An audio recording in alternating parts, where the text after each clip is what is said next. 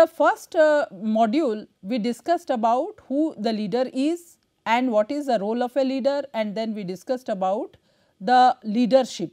Leadership is a process, and then we discussed about the trait and behavior theories.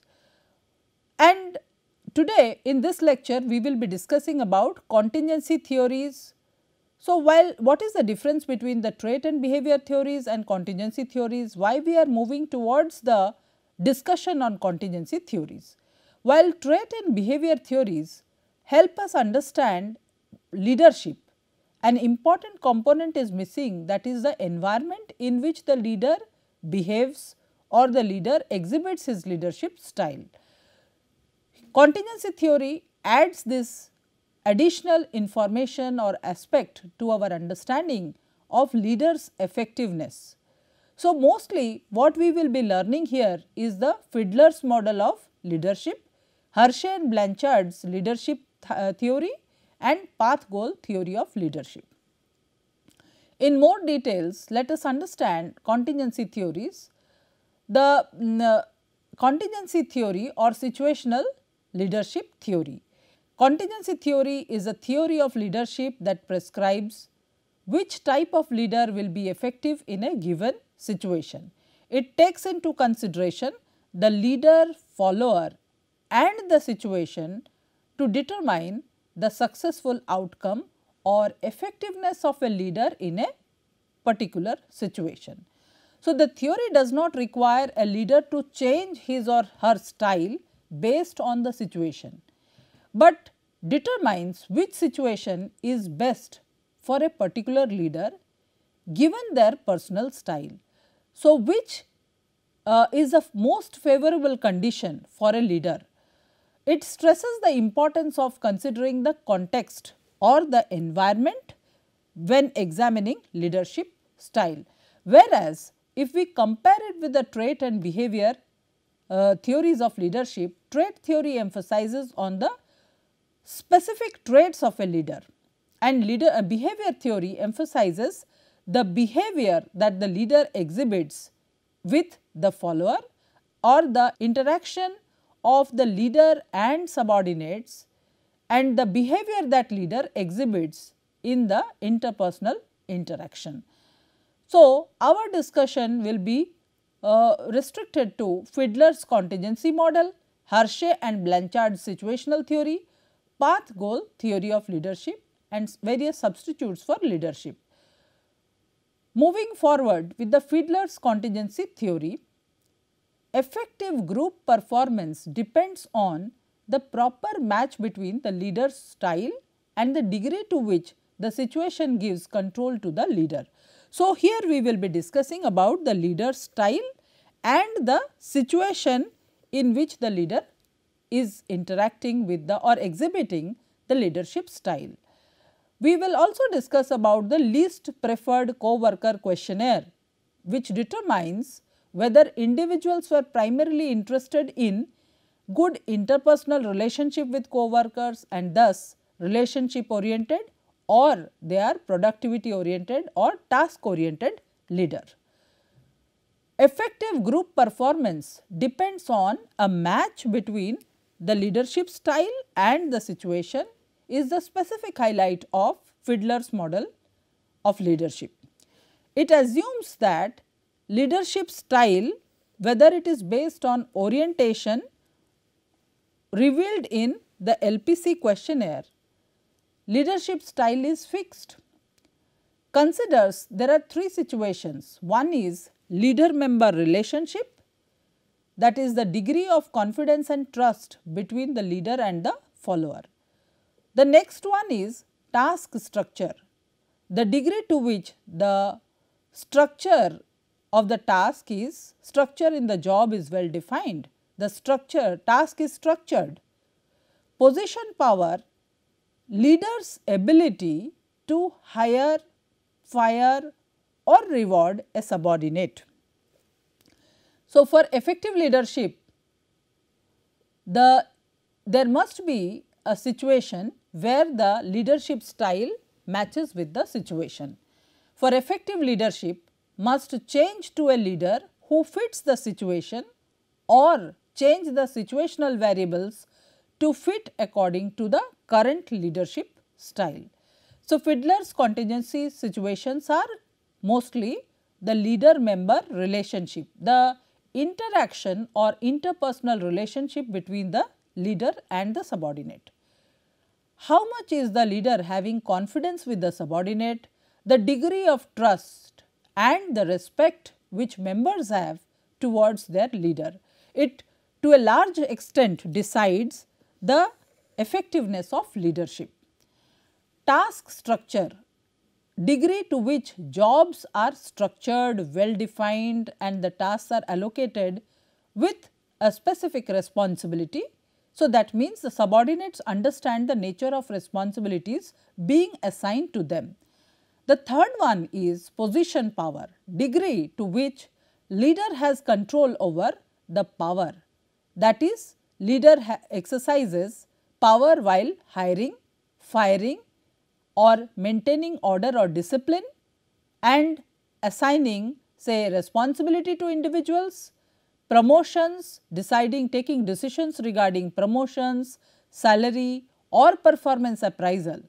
So, how much is the leader exercising the power bestowed to him based on the authority in the hierarchy?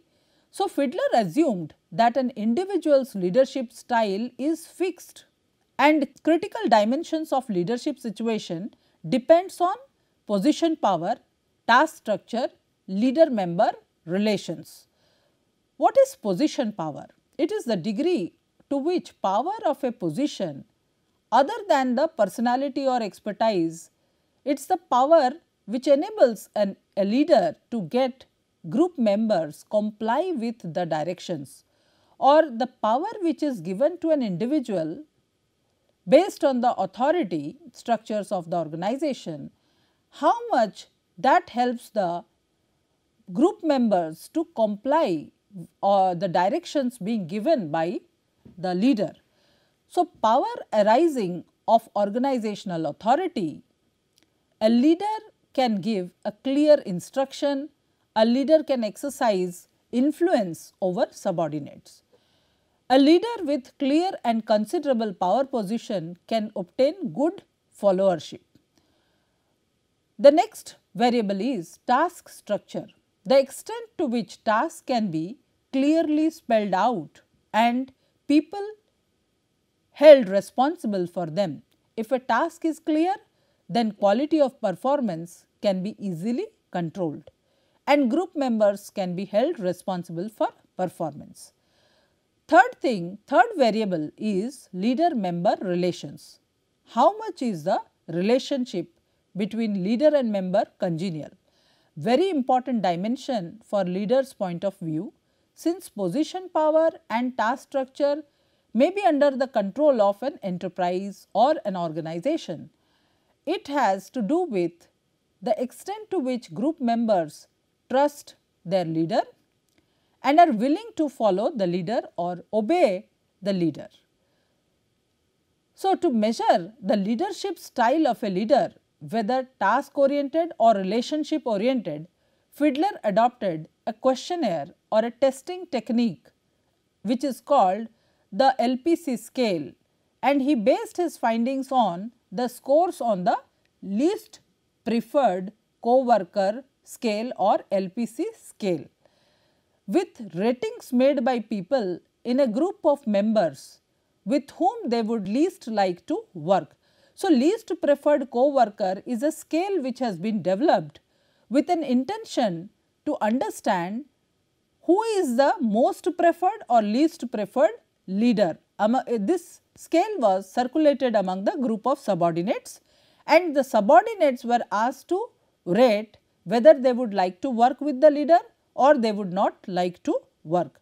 It was measured on a Likert type scale with which would measure whether the person intends to work with the leader based on the behavior of the leader, based on say influence of the leader, based on interpersonal relationship.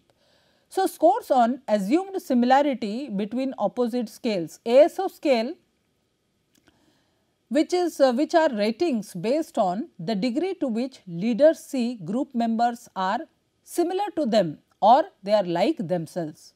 It was based on assumption that people will like best and work with the best, those who are seen as the most similar to themselves or most like themselves. So, respondents answered on a 16-point scale for attributes of a person with whom they would like to work. So, these situations ranges from pleasant, rejecting or comfortable and so on. So, findings of the this situational leadership or leadership style is people who rated co-workers very high, had successful interpersonal relationship, were seen as deriving maximum satisfaction from task performance. That means, if people liked to work with a leader because of the relationship or interpersonal relationship with them on several measures or attributes, so the task was assumed to be highly effective. Conclusion of the Fiedler's situational model, Fiedler's contingency model is leadership performance depends on the organization than the leader's own attributes, except perhaps on some unusual cases. We cannot say a leader is effective or ineffective, but only effectiveness in terms of situations. Effectiveness of a leader to a large extent depends on building an organizational environment. So, what we learnt here is that the trait theory emphasizes on the success of leadership based on specific traits of an individual, the physical traits, the psychological traits or the say some certain traits of an individual, whereas the behavioral theory emphasizes on interpersonal relationship, how the leader has an interaction with the followers, and the situational theory emphasizes that effectiveness of leadership depends on the situation, the environment. So, therefore, an organization should always try to create an environment or build an environment which is conducive for effective performance. So, graphical representation of Fiedler's contingency model, if you look at, there are situations like leader member interaction, task structure and position power. And so, what we learnt here is there can be 8 different situations. If you plot it on the basis of relationship orientation on the one axis, that is x axis, and performance on y axis, and performance rating from poor to good, and relationship orientation that is favorable, moderate and unfavorable. There are 8 situations or 8 different situations where also we can see what is the relationship of leader and member, task structure and position power of a leader. Task and position power can be decided by the organization, or we can say that an organization has control over these variables, whereas the leader member relations depend on the leader and how he interacts with the subordinates. So, it is just it depends on the leader's behavior, leader's style or leaders how they exhibit their leadership style. So, the first condition is when the leader member relationship is good, and comparing in a situation where the task structure is high and position power is very strong. So, you can see that the leadership style is most favorable, it falls in the category of favorable leadership style. Leader member relationship is good and task structure is high and position power is weak, still it is favorable. Third category is when the leader member relationship is good and the task structure is low and the position power is strong, So, here also it is considered to be favorable. These situations are used to determine which type of leader to use in a given situation. And the fourth situation is where the position power is weak, task structure is low and relationship is good. This category falls under the moderate category of performance. And the fifth situation is leader member relationship is poor, the task is highly structured and the position power is strong. It also falls under moderate conditions.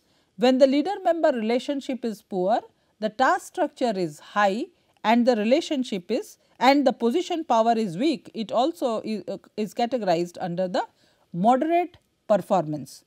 Unfavorable situations are those where the leader member relationship is poor and the task structure is also not well defined or it is very poor and the position power is strong. So, which means that however the position power may be strong, if the task is not well defined and the leader and member relationship is poor, the performance will not be good or performance will be poor. So, which is an unfavorable situation. And the last case is when the leader member relationship is poor, the task structure is low and the position power is very weak.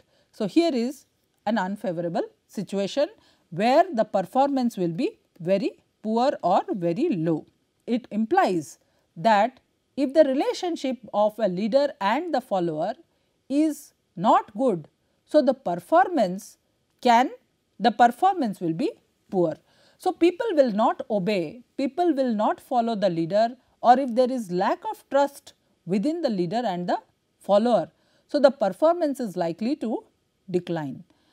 And moving further, so assessment of Fiedler's models, the positives is considerable evidence supports the model, especially the original 8 situations are grouped into 3 situations.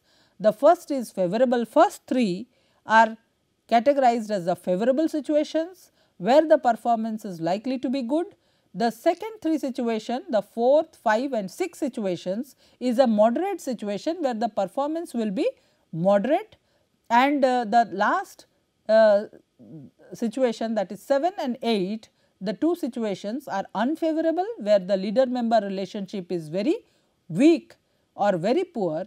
So, where the performance is likely to decline, performance will not be effective. When we assess the Fiedler's model, we get to know that considerable evidence supports the model, especially if the original 8 situations are grouped into 3. The problem with this model, Fiedler's model, is the logic behind the LPC scale is not well understood. LPC scores are not stable and contingency variables are very complex and very hard to determine. Moving further, we will discuss about the Hershey and Blanchard's situational leadership style. Hershey-Blanchard's model focuses on followers' readiness, which means how much ready is the follower, and we will learn about the readiness of a follower based on followers can accept or reject the leader. How much is the follower ready to accept the leader? Effectiveness of the leadership style also depends on followers' response to the leader's actions. Many a times leader is not accepted by the follower because of several reasons, because of their temperament, because of their knowledge, because of their interpersonal interaction. So, readiness is the extent to which people have the ability and willingness to accomplish a specific task assigned by the leader when they like the leader, when there is some kind of personal regards for the leader. So, the readiness scale defines how much is or a model that focuses on followers' readiness. Followers can accept or reject a leader based on how much they are ready to obey the leader. Effectiveness depends on followers' response to the leader's actions. Readiness is the extent to which people have the ability and willingness to accomplish a specific task. So, there are 4 stages. The first one is people are both unable and unwilling to take responsibility. They are not able as well as they are unwilling to take any initiative or responsibility. The second situation is people are unable, but they are willing to take necessary tasks or assignments. The third situation is people are able, but they are not willing to do what the leader wants. The fourth situation is people are both able and they are willing to do what task has been assigned to them by the leader. So, it is based on the parental model where the leader follower relationship is like that of a parent and a child. As follower reaches higher levels of readiness, leader decreases control. This theory uses the same 2 leadership dimensions which the Fiedler's theory adopts, that is task and relationship behavior. But Hershey Blanchard considers each as either very high or low and then combining into 4 leadership styles. The logic behind the parental model is as the child matures, the adult or the parent releases control and releases the control over the situation. Similarly, when a subordinate or a follower attains higher levels of maturity, the leader need not exercise control or leader should leave control. So, the leader should delegate more power to the subordinate. As the worker becomes more ready, which is otherwise can be construed as when the worker or the subordinate becomes ready for execution of task, the leader becomes more laissez-faire. Leader will only arrange some kind of interaction with external environment, or leader will be ready to provide information to the subordinate, but will not intervene in the task given to the subordinate. So, as intuitive model that does not give much support from the research findings. In Hershey Blanchard situational leadership theory, a model that focuses on the follower's readiness, the followers can accept or reject the leader. Effectiveness depends on followers' response to the leader's actions. Readiness is the extent to which people have the ability and willingness to accomplish a specific task. So, if we categorize the Hershey Blanchard situational leadership based on 2 axes, the first axis ability to follow, the second one is willingness to follow. If there are 4 situations where the follower is unable to follow and at the same time unwilling to follow the leader's directives. So, what should be the leadership behavior? Leader should give clear and specific directions. The second one is leader is unable to perform and willing to take the directions of the leader. So, the leader should display high task orientation, leader should give them assignments and focus on the goals or the task, the quality of the task, the rules and procedures being followed in the task. The focus should be on task orientation. The third situation is where the follower is able, but unwilling to follow. So, leader should adopt a leadership style which is supportive and participative. Leader should at the same time take suggestions and give a kind of direction. So, there should be amalgamation of supportive and participative leadership style. The fourth situation where the follower is able and willing to perform.